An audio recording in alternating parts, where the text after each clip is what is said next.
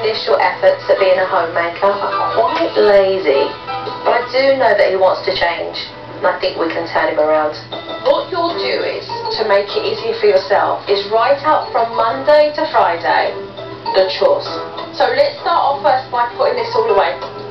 My wife's got her career, and now it's my turn to be the homemaker.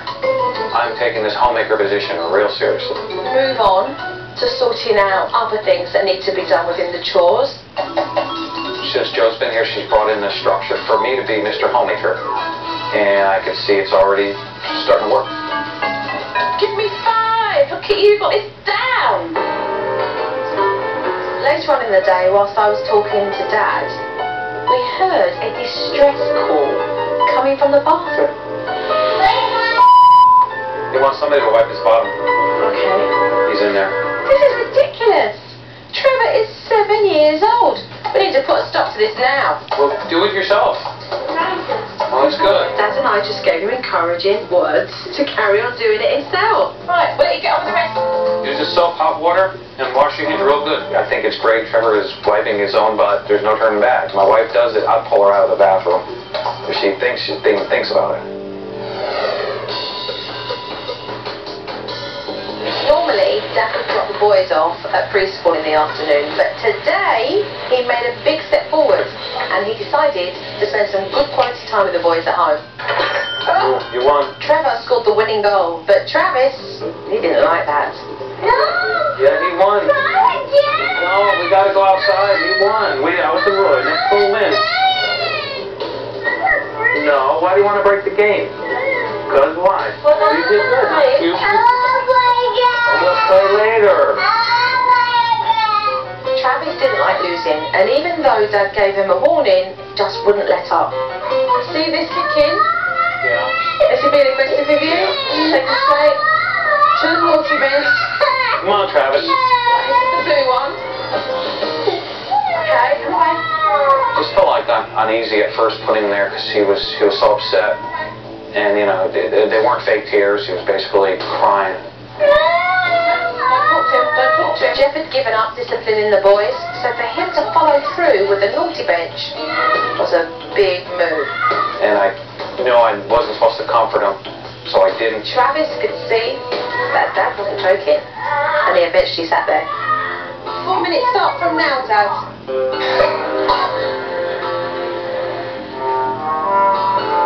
Travis, Come down. you know why you're here? Sit back on the bench and come down and use eye contact. Hey, look at me. You know why you're here? You kicked Daddy, right? That's naughty, right? Yeah? You say you're sorry to Daddy? You're not gonna do no more? You promise? Okay. Come here, bud. It went right to my heart. I mean, something I've never felt before. Oh, you're making me cry. You're one of my stories. I'm okay. This is a big moment for Jeff. Just by disciplining Travis, he's gained more confidence as a parent, and his boys respect him. It's not usually that close. You're not usually that close. Not usually with how it works. Mia. Oh, proud of you. You did really well. All right, Dad, let's have some fun. Very proud of Dad. But he was so happy that he was able to implement discipline, and I think everything had just come at once for him, you know. It's the first time that he's ever disciplined the children successfully.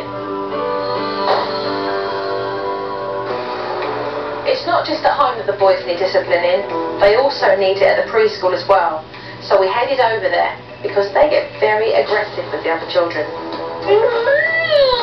Travis taking the ball from that young girl over there. Okay, let's go talk to him, okay? I saw Travis take a basketball off a little girl, and Mum went over to correct what had happened. Did you take the ball from her? I got it. It was mine.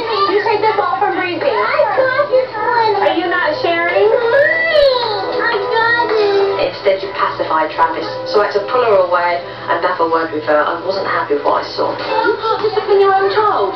I feel bad because he's mine and I don't want him to be mad at me. And easier for me to continue working and just let him into the site. I just thought, Rosemary, cut the excuses.